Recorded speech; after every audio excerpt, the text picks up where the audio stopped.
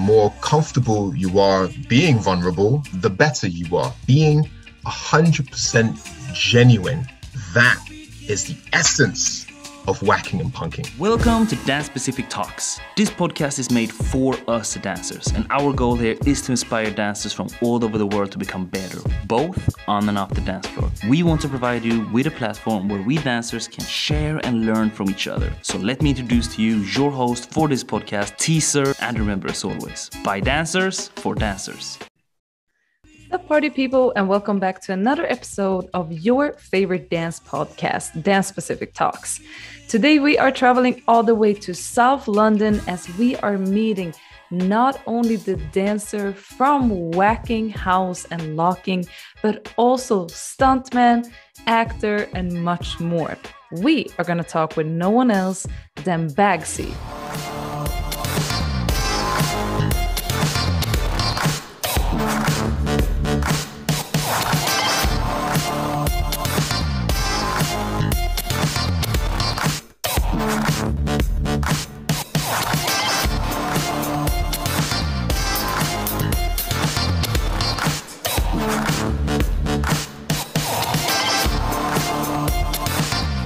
And now, let's get it going.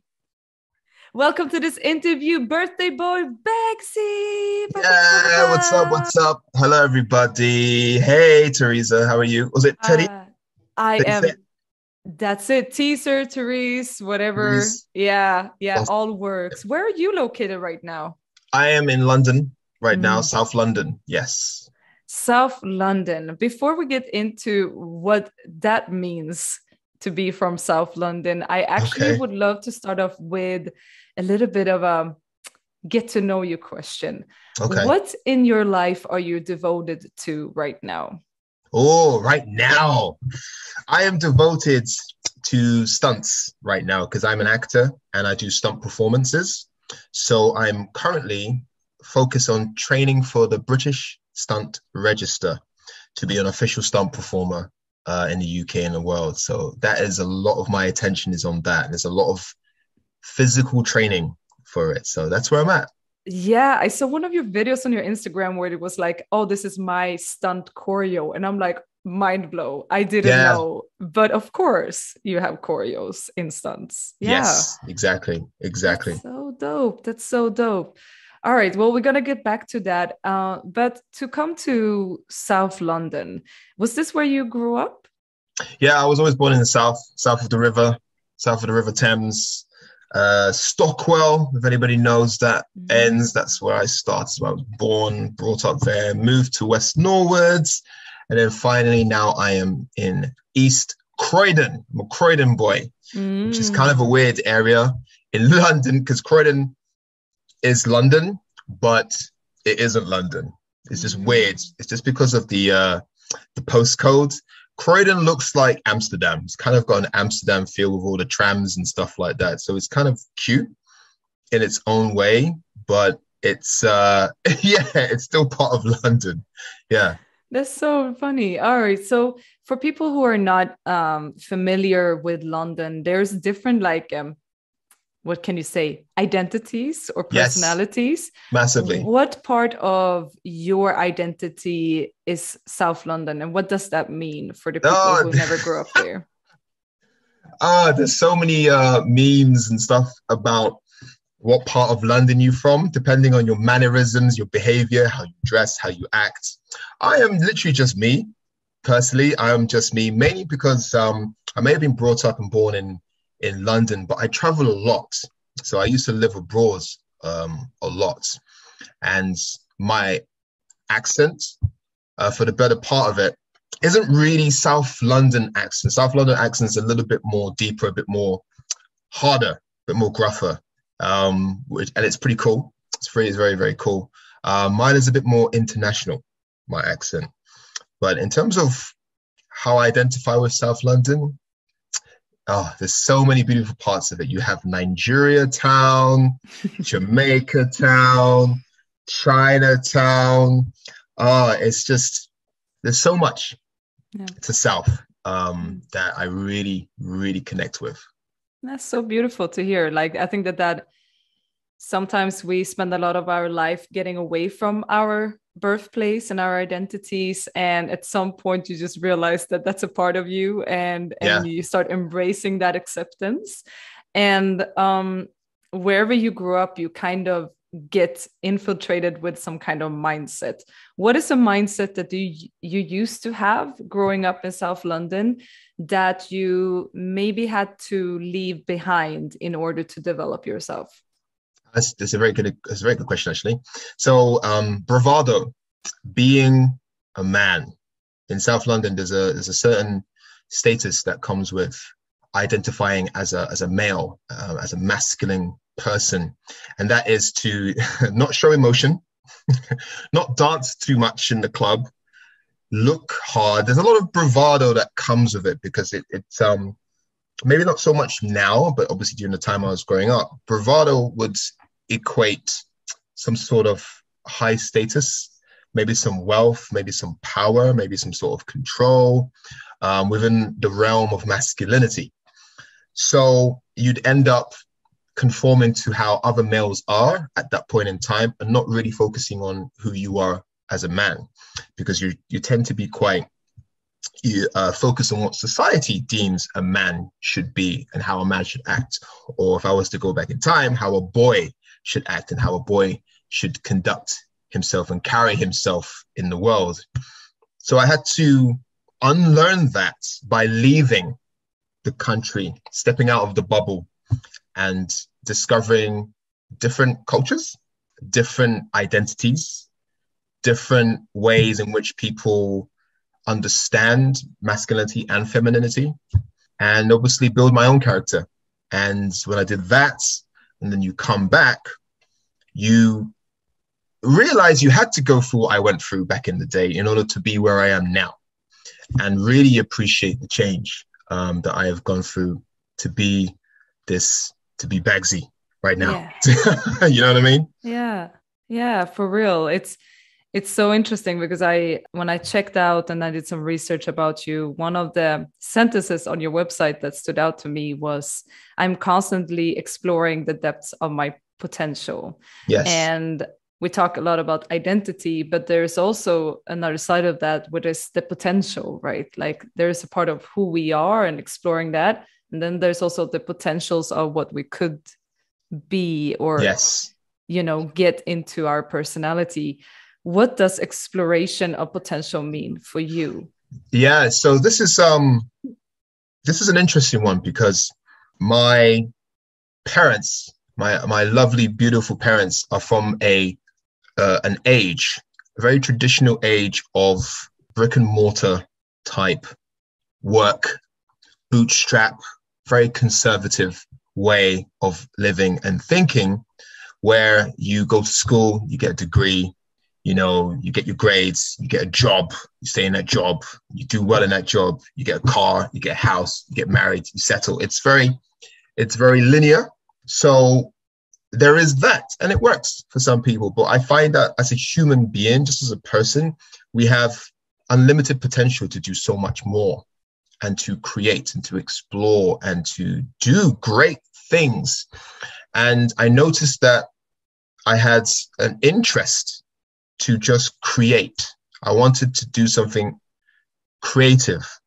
I just wasn't too sure what it was. So I went into engineering first, and I started to build and design airplanes and airplane engines. That was my way in creatively, but also to please the parents, because it was like engineering.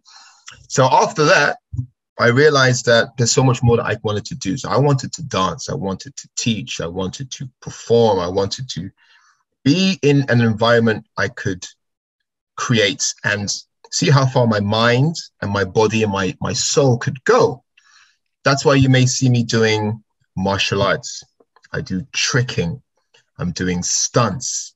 I'm doing dancing, choreography, battling, teaching, anything where I feel that I can explore the depths of who I am, my potential. And it's not to a point where I'm stretching myself thin. I'm still working within my zone of confidence. Everybody has a a zone of confidence and a unique genius that you should focus in and work on. And my one just happens to be performing. And performing is so broad that I could do so many different things. So that's what I was doing. Like I said, battling, teaching, showcasing, theater, film and TV. There's so much I can do. And I enjoy that because there's always something new to learn. And I really enjoy the journey. Like now, I mean, I'm getting older, but I love new beginnings. And I like to see how far can my body take? Can my body go this far? Can my mind go this far? And I'm like, yeah, I love a new challenge. And I love exploring who I am and see how far I can go, you know? Yeah. Yeah, it's like the performance is the stem and you have all these branches that are branching out from it. And a lot of the times when we see, I mean, you're a very successful dancer and a performer, so it's easy to just see the easy part and the things that look so self-confidence. Yes. If you look back at the branches you have on your stem, on your tree, where would you say that you have experienced most self-doubt, and how has that journey looked like for you? Right. I would say when I am battling, not so much now, but before, when I was battling, or I would say competing, because when you compete, there's a lot of pressure to perform. And you always tend to have two goals in your mind. There's the goal of like winning the competition, and then there's the goal of doing well. So it's like you tend to be quite torn between the two. So whenever I'd lose, it used to break me down. I get distraught massively. And it took some of my mentors to help to guide me through and help me understand that it doesn't matter. Like, it really doesn't matter whether you win or lose. So those were kind of like, there were low points, but there were learning points as to understanding what is really important in my life as a performing artist. And the moment that clicked, my actual performing ability went up, which is really, you think it's strange, but that's actually how it works naturally in life. The less you care, the more you do well. The more comfortable you are being vulnerable, the better you are.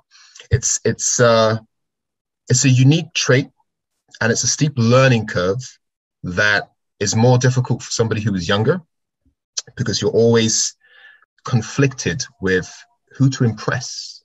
You're always looking for validation from outside. You're always looking for praise from outside. Everything is external. You want to please everybody. You want to do well in everything. You want to win because it means something, that you tend to neglect your inner self and what it means for you. So that was a turning point. And yeah, I mean, it's nice to be upset and, you know, shows my passion. Like, I really wanted it. But in hindsight, it's not all that important. It really isn't. And that switched for me in my life through the competitive world. Yeah. Yeah. I always say I love being 30 now and up, because I do feel that I was putting a lot of my self-worth in the hands of others before in my 20s. And now I feel like, no, like it's in me. And then, you know, of course, doesn't mean that you automatically don't have insecurities, but it feels different being a little bit older. So if the drive where you came in as a battler, as wanting to compete, as wanting that validation, when that drive changed, what is fueling your hunger now? I tell you what, seeing other people smile when I dance, period. There's nothing more rewarding than, you see, when you are performing and when you're dancing, whatever it is you're doing, you're actually giving somebody a gift who's watching you. It is your duty as a performer to yourself to give the best version of yourself to people who are watching. That is what they want to go home with. They don't really care who wins or who loses. They want to go home remembering how you made them feel. If you did that, you're winning 1,000%, because you are immortalized in their minds. They will never forget you for who you are. They may forget a winner just for winning's sake or loser for losing's sake. But if you made them feel something emotionally connected to you when you dance and you perform, you're winning. And that's my drive. Whatever I do, I want to be an inspiration to others, especially young males, especially young black males, I would say. Young black straight males, especially because of Waacking, because of the dance. But also, I just want people just to go home and have lived in the moment with me. You know, it's different when you're watching something on TV or on a screen, but when you're present there in a venue and you're seeing someone give their all, that is powerful stuff. And that is where I'm at right now. Technically, yeah, we got the techniques and stuff, and it's always good to show technique and show your prowess and your control. It's nice, but to give your all on the floor, to lay it all out, that is beautiful. And you go home and you're like, wow, did I just witness that? And that inspiration can live with them for the rest of their life. And that is where I am right now. That's also so interesting you say, because I have your battle of summer dance Waacking playing up in my mind as we're speaking. Nice. Yeah. And I do think that there is a misconception with Waacking that it is feminine. Whereas I know that in another interview with you, you were talking about the power and femininity. Yes. Of that self-love that exists within femininity, and also how the masculine side is sometimes struggling with, I'm quoting, becoming whole. Yes. And unlocking the emotional side, because that's when we are free and that's when we're whole. And I think that is maybe the misconception with Waacking, that it's not that it's feminine, but it is putting your emotions out. Yeah. Because if you don't show self-love, then there is no Waacking, really. For me personally, that when you are standing on stage, you better be loving yourself until everyone in the room loves you with them. You know what I mean? Exactly. And maybe that is why it tends to look feminine, but maybe it's actually about showing self-love so openly. Do you know what's crazy? Is that Waacking was created by guys. You right? Waacking was created by men. Men. Yeah, they were gay, but they were still men. Yeah. But the thing about, again, this is the changing point with my life, is that any form of self-expression, any form of showing emotion in whatever it is you're doing, was always deemed to be feminine. And when it was deemed to be feminine, it was associated with weakness. That was a struggle as a young black male that we always go through. If we show emotion, if we cry, if we're weak, if we express ourselves fully, we are weak. That is a huge misconception. It is complete reversal. But it took me to take that leap of faith and learn Waacking, understand it, to understand that. And I give it up to Archie Burnett, because it was in his class, his first class, that I actually cried in class. And it scared me because I didn't know why I was crying. But he literally unlocked and made me feel like he understood what I was going through. That was powerful. And I was like, wow. And as soon as I did that, I realized it was almost like a massive weight just lifted off my shoulders. And when I experienced that, I knew this is the dance I want to do.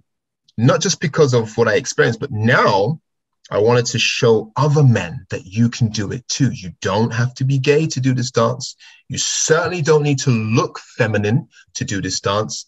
You just need to be yourself. And I quote what Anna Lollipop Sanchez said to me when I first took her lessons all those years ago, was that I asked her the dumbest question, perfect dumb question. Dumb questions are good, by the way. And I asked her, how does a man do Waacking and not look gay? I needed to know. Yeah. I didn't understand it because it was flooded with females and gay guys. And I was like, how does a straight male do Waacking and not look gay? And she said it perfectly. She said, if you're gay, it will show in your dance. If you're not gay, it will show in your dance. that finished me. I was like, wow, this is about who you are, the self-love that you expressed, the self-worth that you expressed, and telling your story, being 100% genuine. That is the essence of waacking and punking. Yes. Do you think that that is also maybe why we don't see a lot of straight men doing it? Because it's actually not for the weak-hearted, and you got to put down your walls extra much in this particular style if you're going to 100%. Succeed and elevate. Yeah. It's okay, because that is a scary journey for anybody in life, to take that leap of faith and to break down those walls and to open your heart. That is not easy. And it's easier for men to put the guard up and to show bravado and to express this outwardly energy of what masculinity looks like. But actually internally, you're missing something. You're missing the femininity. It's all part of us. When you think about it, we're both born of male and female. We don't just have male energy. We have female energy, male and female, mother and father. It's together. We can't just have the masculine energy and neglect the feminine energy. We are not whole. And that is the issue with a lot of young males, especially when they go through mental health issues, not being able to talk and express their emotions, again, because of the idea of weakness. But through this dance, I aim and I hope I'm doing it, to show that, oh man, Bagsy's straight and he does waacking like that. What? I get that a lot. And when I hear that, it puts a big smile on my face, and I'm like, okay, good. I'm doing something right. I'm on the right path. Yeah. So, yeah. Yeah, for sure. And I mean, waacking is also just one of your styles. It might be one that we see you a lot in right now, but you're also locking. You're also doing house. Oh. And so if you would describe what these different styles mean to you in different ways, and kind of, maybe is it connected to different personality sides of you, or how do you look at it? Music first. When I was learning, it was all about the image, how it looked. When you see Just Debut competitions and these guys playing, it's just the image. And I just wanted to try everything, but it was the music that I connected to massively. And I'm a club dancer. When you really think about it, I'm just a dancer. I'm trying to move away from, I am moving away from being compartmentalized into a style. Oh, he's a locker. He's a house dancer. He's a whacker. Who I am, I'm a dancer. And if the music makes me feel like locking, I'm going to lock. If it makes me feel like doing house dance, I'm going to house. If it makes me feel like whacking, I'm going to whack. I'm not going to segregate these styles, because it's all dance at the end of the day. It's all dance, and they all come from the clubs. They all stem from social dancing and social performance and social connection. It's all dance. So why should it be segregated for me? So music, definitely the music connects me to it. Yeah, for sure. What kind of emotions or different expressions do you connect to those different music genres? And okay, so locking, funk, just being cool, super fly, big suits. Maybe I might be in the 70s, 60s flares. I've got big necklaces on, chains, super fly, pimp daddy, and you just sit in the pocket, and funk is dope. It's fire. And with a house, sometimes I feel really flowy, and I'm just in my cell with the movement. I love the combinations of floor work, when I had a bit of capoeira, the fast footwork and the movements and just the grooves. It's very sexy. It's very, I would say, ancestral houses for me. I feel a bit more, if I let myself go, I can feel a little bit more connected to earth to my homeland with that. It's a bit more ancestral, especially because of the beat. It can be quite hypnotic and you're just in a dream state. Waacking is me literally saying, I do not care. I just, and you know what? It's so freeing to say that you just can't help but smile. You know what I mean? I'll be up in people's faces. I'll be on the wall. I'll be half naked. There'll be water everywhere. I'll be swinging from the sky. I don't care. And that's such a beautiful thing just to have and just to really enjoy. So, yeah. Does that make sense? Is that all my says? Yeah? I love that. Yeah, I would say the word that comes up is a new word I use a lot. Unfuckable. Yeah, unfuckable. I see. I wasn't gonna swear because I wasn't sure if I'm allowed to swear. It's okay. But okay, because I said I don't care. I was literally gonna say I don't give a fuck. Yeah, that's too powerful. I don't give a fuck. So unfuckwithable, yeah. Or unapologetically black, unapologetically me. You know, just be unapologetic. You know, without hurting anyone, without disrespecting, without being offensive, just allowing yourself to be yourself. Without question. Because I used to get judged a lot when I was younger, a lot. Why are you doing that? Don't do that. It's too much. You should be doing this, should be doing that. It's a lot from external. And you just be like, you know what? Unapologetic. I'm just going to do me. So when I read like what you just mentioned, it's the funk gives you that. I just see the stank face, but that little bit more like just the rawness of it all. You have the free flowing love union with house. You have the charismatic stepping into your own freedom with Waacking. And then my next question would be, if those are like personality traits, where do you think those come from in your life? Who in your family or upbringing, or, you know, why do you feel like those are the things you're attracted to? I don't know, you know. I mean, I would definitely say it's embedded in my DNA as straight up. I mean, I probably got it from my mom, if anything. You know, she's always been fun. She loves music. She always messes around. My dad had a really nice interest in jazz fusion, a lot of like jazz and nova type music, and really cool records he had. But I didn't quite get as a younger kid. It was quite interesting, but I kind of liked it, but I didn't know why, which is really interesting. So maybe that was ingrained in me, but I think more importantly was me traveling. I think when I traveled and I left the country to find out who I am, then I realized, oh snap, this is me. When I let go, I can just let things flow. And I was able to have much, much more fun. And I didn't realize I had these personalities.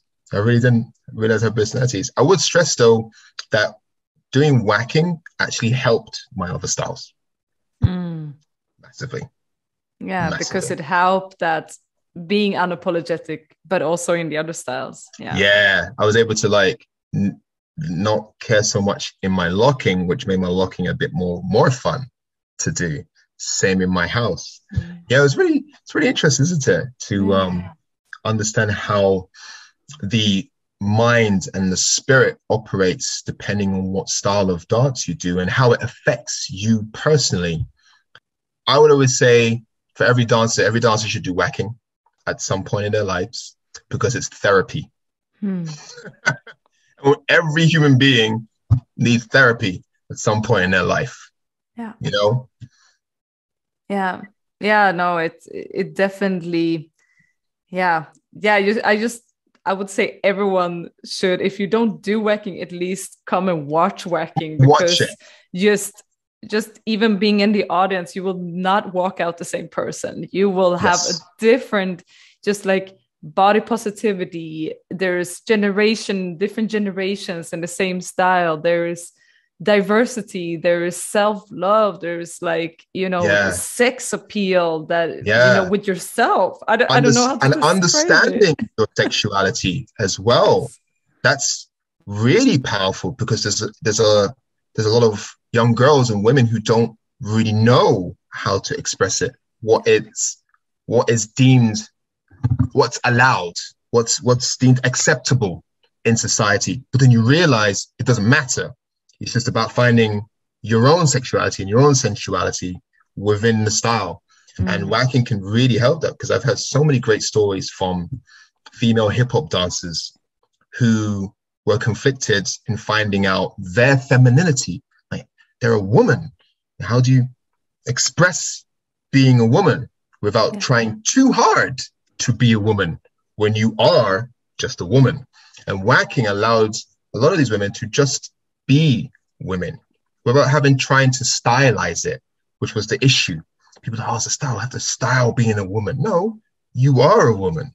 You need to let that out. Yeah, so it's really, really interesting. Everybody should do Waacking. Everybody should do Waacking. Everyone listening should do Waacking. So yeah. But talking about that, you mentioned that you went out traveling. Yes. Let's talk about chapter Japan. And you are fluent in Japanese. Yes, I am. But yes. How did you end up there? And how would you say that whole chapter has shaped you as a person, as a dancer? Yeah, Japan was the greatest decision of my life ever, to travel there. And I kind of left not long after I finished some time at Rolls-Royce, just after uni. I was working as an engineer, like I said, just after university. And I just needed to do something different. I felt it in my heart. My vocation, my calling was towards something else. And I knew that at the time, even now, Japan was rated like the highest level of dancers in the world for all styles, from young kids that I would watch on YouTube. And I was like, what are they eating? Like, how are these kids dancing at the level of grown men and women? Like, how is this even possible? And that was a decision I made, to go to Japan by myself, go out there, find a job, and immerse myself in their culture, just to see if I can pick something up that would benefit me as well, and hopefully bring that back to the UK. So yeah, Japan was great. Oh, I miss it now so much, because they still lock their borders, so I can't go in. What is it that you miss the most? My friends, that's first, 100%. The food. Onsens, which are just like public baths, beautiful, open air, big, Japanese. Oh, it's beautiful public baths, and just even the weather. The weather's really nice over there. So yeah. And you mentioned that, like, as we know, Japan has some of the best dancers. Funny enough, because it's not like they're such a groovy people.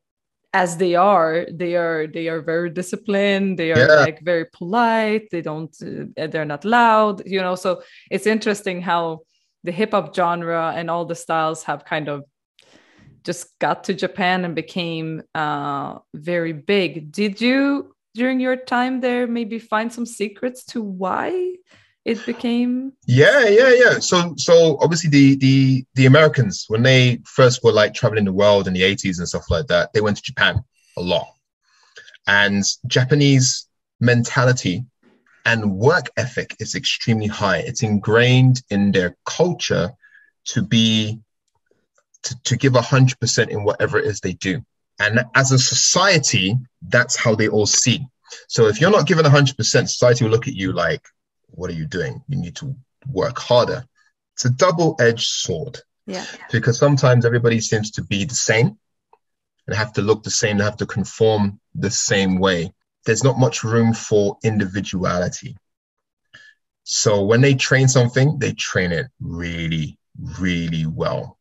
And they study it really well. I remember some of the OG Waacking, punking dancers would tell me that they learned a lot from watching Soul Train on TV, and they would emulate the moves, like relentlessly learn them, perform them, teach, invite dancers from the States to come to Japan, perform.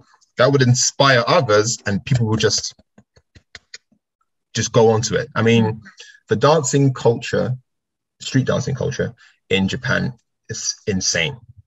It's insane. In one city, there's a good, at least 100, maybe 200 dance studios for street dance. Wow. It's insane. And it's so crazy because you would think, especially style like Waacking, but I also know dance hall. It also had some of the best female dancehall dancers came from Japan early on. And it's interesting since, you know, you have that perception of Japan of like marriage, old population, sexless marriages, romance is like secondary to career, all those things. And then you have amazing whackers all of a sudden that is like expressing. And do you think that it's like a revolution in a way against the kind of norms of the society? I mean, they still got a lot. They still have a lot to learn, and it's mainly because there is always something missing with the dance in Japan, especially with Waacking.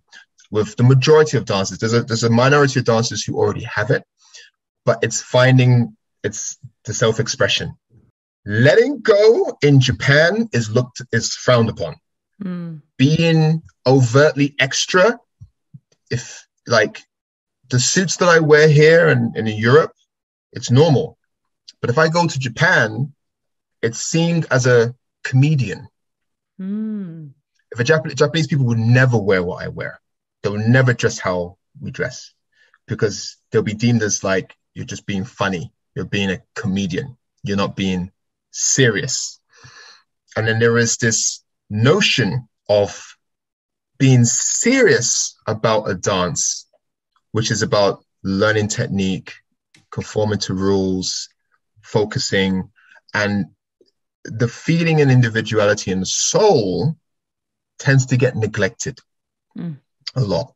But those who do understand it are those who have left Japan and they've traveled to the States and Europe and Jamaica to immerse themselves in the culture. And it's just like, boom, you know, like you are who you are, your network, you know, your net worth is your network. So who you are, who you surround yourself with tends to have a profound effect on you. So when they did that and they came back to Japan, there's a reason why they're the best in Japan. Now, because they have that Japanese work ethic, but they also understood the history, the culture, you know, and the origins, obviously, and the meaning behind it all. And they took that and they brought it back to Japan. So it's getting better now because Japan is being a bit more open to the world. And a lot of the dancers are seeing that traveling is important as well. And they're also inviting a lot of, I guess, foreign dancers from Europe and the States to go to Japan to hold workshops as well so that they can learn. They're a beautiful nation. They're always willing to learn and to listen, even if they're better than you. They won't say it. Like, it's such a humble nation. Obviously, there's some who aren't, as you get in at most nations, but majority of them are really humble. And their eagerness to just learn and the love they have to learn, it's very clear, you know. So revolution, I don't know. I'd say it's growing and it's getting better in Japan, 100%. Beautiful. I really hope I get the chance to one day come and visit because it's one of my top countries on my list. Oh, you got to do it. Yeah. And talking about, you mentioned your network is your net worth and all of that. You have a big network in dancing, but now you are also stepping into the acting more and more. You also have the capoeira. So you have the theater, you have the capoeira, you have the stunts, and it's entering new networks. It's a bit scary to transition, but what are some of your visions with actually expanding and going into new areas? So I guess you find out that my network gets smaller and more, not smaller in the sense like it's a bad thing. It's just more refined. So you have like friends, but then your core elemental people who are there for you, who uplift you, who inspire you for what they're doing, who have similar mindsets and similar drives and goals. And that tends to shrink a lot, because I have friends, but, I have friends who did go down the path of getting a job, house, car, and family, and, they hang out at the local pub and have a drink and talk about work. And I'm not that. So it doesn't mean they're a bad influence. I'm just not part of that world. So I have to refine my network and make it smaller. So with dance, I have quite a small network that we really drive and really build each other up. And with stunts, it's the same thing. Now, I was lucky because I managed to find or connect with a very talented group of people on a production last year. And we've stayed in contact. And we're all in the mindset of training to do better, to get on the register, to meet up, to talk about what we're doing. And every time we do that, we motivate each other. So I was lucky because we fell into that and it happened organically. So it's not scary, I would say. It's just, it's actually quite nice to have different networks, because there are times when I bring them together. And you find out that we're all performers. We all have similar traits and tastes. It's just different realms, but we're all performers. We're all connected through artistry, through creativity, and through this drive to explore our potential. So yeah, it's not scary at all, but it's challenging, but it's fun. It's lots of fun, and I'm very, very lucky to have this to have the group that I'm with. Yeah, that's amazing. And since it is your birthday and you have like a brand new year coming up for you, within the next year, what are some of the things you would love to accomplish? Is such a goal-oriented word, but what are some things you would love to try out and get on your makes me happy kind of list for this upcoming year? Yeah, I mean, apart from completing some of the qualifications for the register, that's a big one.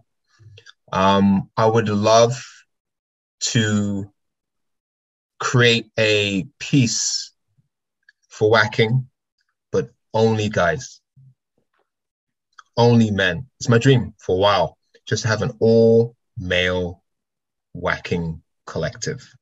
Just do shows and do performances and create content.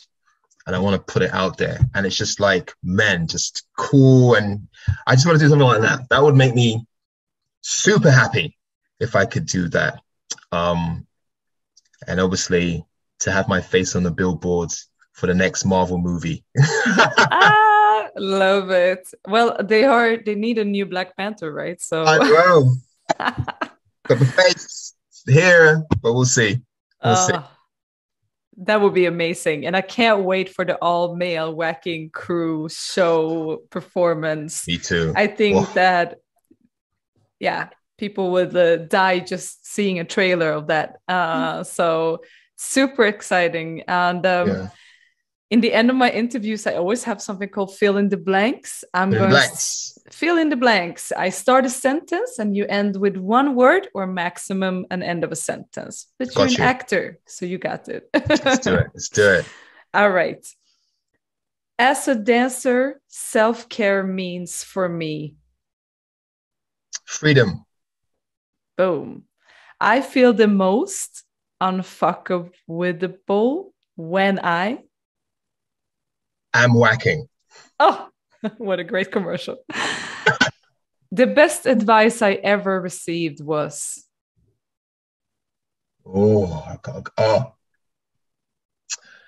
make your mark. And I feel the most courageous when I